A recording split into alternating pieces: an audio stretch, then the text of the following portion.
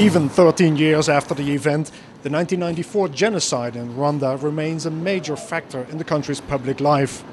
About 200 delegates from parliaments in Africa, the Caribbean, the Pacific and the European Union have been invited to this Gacaca trial near Kigali airport. Gacaca is a community justice system. Rwanda set it up to deal with those who engaged in the killings. It's a remarkable system, especially given that it does not involve lawyers. The system instead involves the entire village, and everybody is given a chance to speak.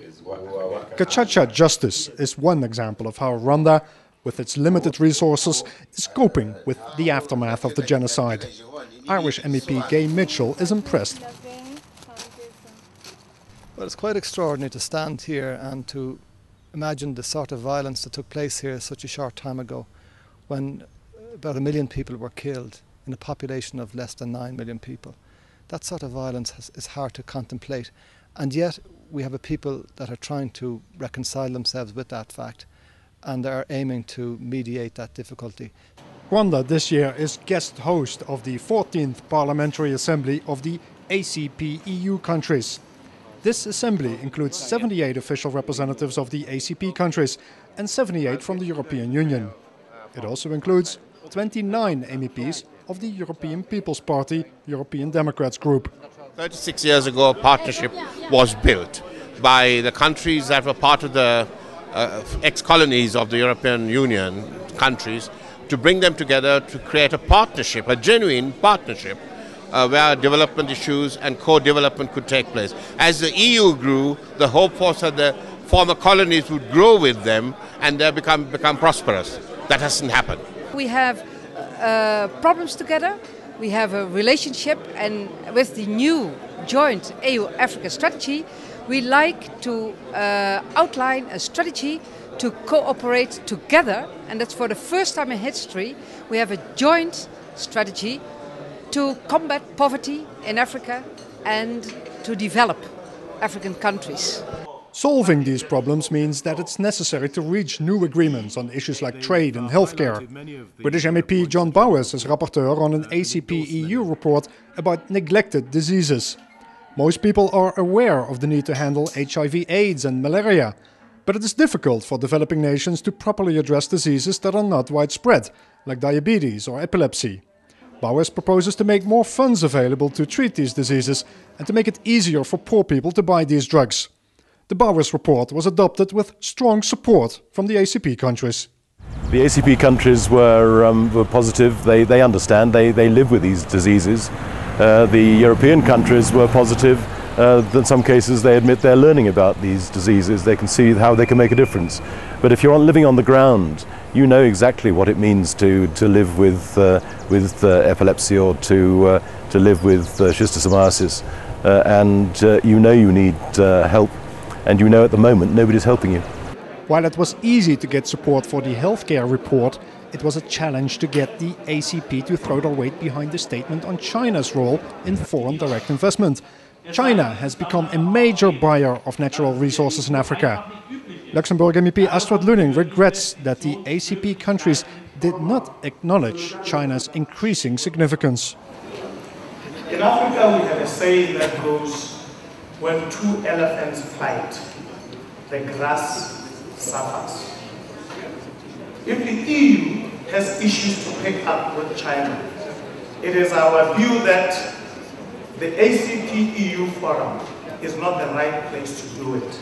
Il y a beaucoup de spécialistes qui rendent attentifs à ces dangers, qui même qualifient la politique de la Chine en Afrique de néocolonialisme. Moi, je n'ai pas dit ça, mais au fait, les experts dans ce domaine le disent et la Commission européenne a fait une étude et elle dit clairement que ce que fait la Chine en Afrique maintenant fait plus de dommages que de bien et ne réduit pas la pauvreté des gens.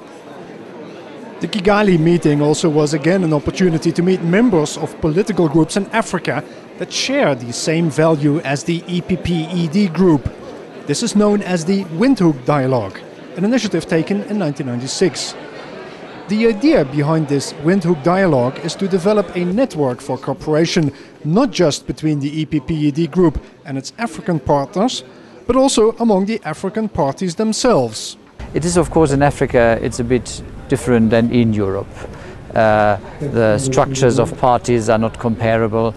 Many are still ethnic oriented, others are not, but we would like to promote the principles that we share in Europe, also for Africa, because I think they are global principles. Development can only take place in a framework of good governance, of democracy, of peace. I see it as a very important dialogue which brings together many African, especially the African political parties in different countries. Pour nous, c'était vraiment une occasion d'avoir un cadre d'échange avec le groupe des démocrates chrétiens et également établir un partenariat dans le cadre du bien-être de nos pays et particulièrement le renforcement des capacités de nos membres au sein de nos partis politiques.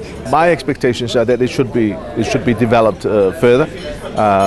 It should take us, I think, to certain levels where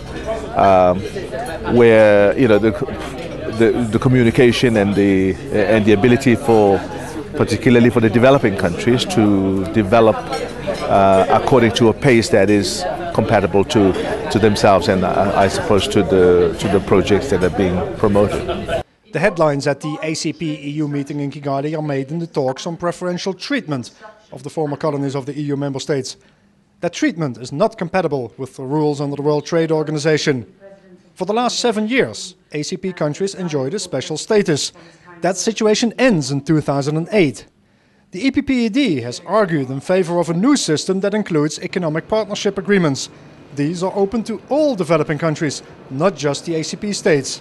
We try to promote the understanding amongst our African and Caribbean and Pacific partners that we have to find a WTO-compatible new framework, because there are other developing countries.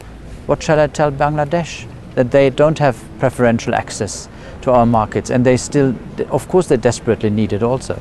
So the issue of equal treatment of developing countries with us, that is an issue.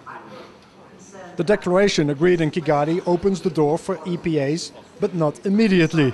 The European Commission, just as the EPP-ED group, notes that the ACP countries remain reluctant to give up their special status. I can't agree with everything what is in the declaration. For instance, the very reluctant attitudes towards the EPAs, I cannot share that, because I think the EPAs is really a very important tool to develop Africa, to develop the ACP countries. Economic partnership agreements will remain a prominent feature of international trade talks in the coming months. But with the Kigali Declaration on the table, the creation of a level playing field among developing nations in world trade has come a small step closer.